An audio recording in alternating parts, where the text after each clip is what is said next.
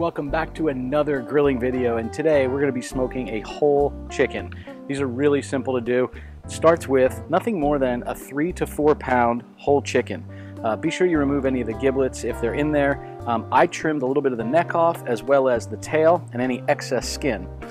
We're now just going to go ahead and I like to tuck the wings underneath themselves a little bit like this. If you kind of look at it here, you just take the wing, fold it, and tuck.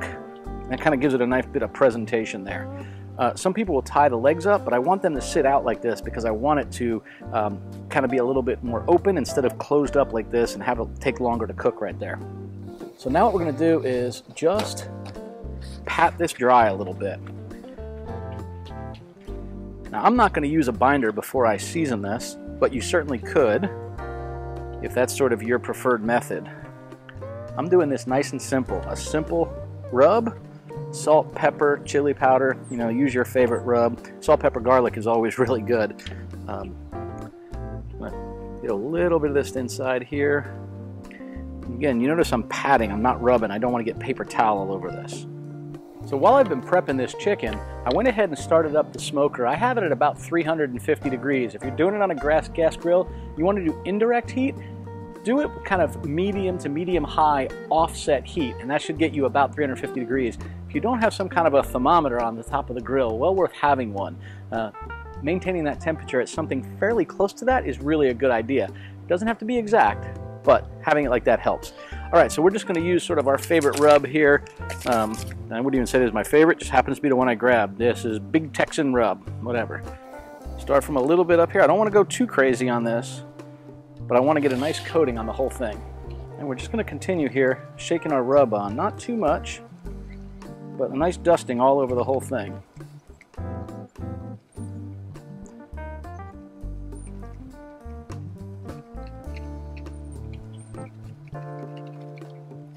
Help give it some nice color here too. Just pat it a little bit so it sticks before I turn it over, and do the same on the back side.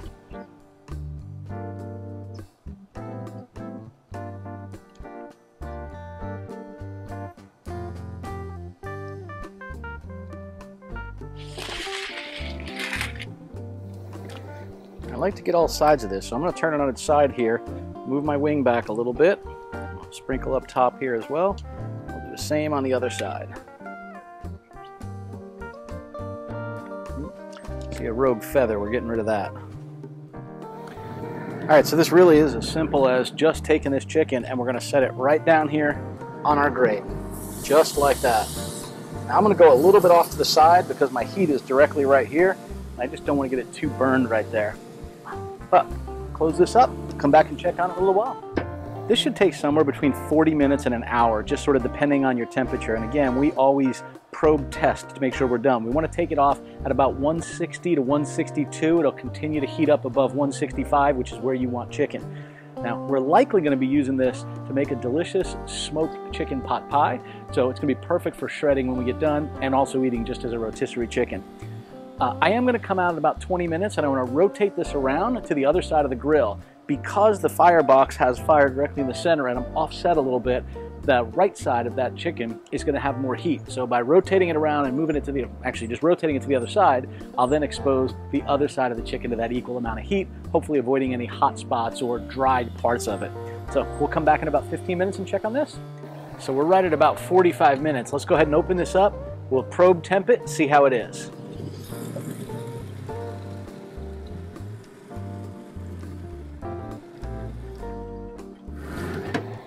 All right, we are at about 165 on one side of it. And what's interesting is deep in the breast on the right-hand side, we're at about 152. So I went ahead and moved it over to the far left-hand side of the grill, so it's gonna be the hotter side on the right. We'll let it go for about another 5 to 8 minutes, and then we'll go ahead and pull this off, put it on a rack, and we're gonna let it cool before we begin to pull this chicken apart.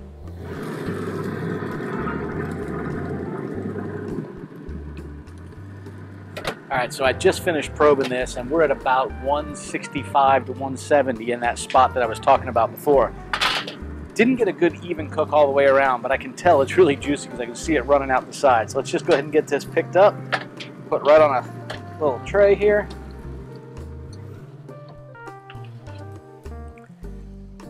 And we'll come right over here and put it on the table. So as you can see, this has a beautiful color on it, but it is dark on the bottom side. And that's okay, because we're going to cut this thing up into some pieces, and then we're ultimately going to end up pulling this, because we're going to be making a wonderful smoked chicken pot pie recipe in a future video. But this is cooled off for a few minutes here, and let's just begin to separate this a bit. Over here. Yeah, right here. Hey, do me a favor. If you like this video, go ahead and give it a thumbs up. And if you want to see more like it, subscribe to the channel and click on that little bell notification so you get notified of new videos. Thanks. You can just find that spot between the two bones, the knuckle, if you will, and then just slice it right off of there. Now, here's what I like to do when I'm about to get the thigh off of here. I just cut the skin a little bit here, and we want to get right down in here. Just like before, we want to find that bone there.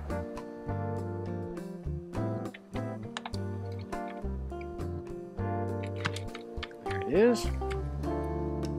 Slice that right off of there. Look at that. Delicious piece of thigh meat.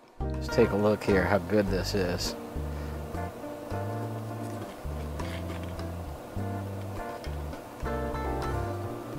Look at that.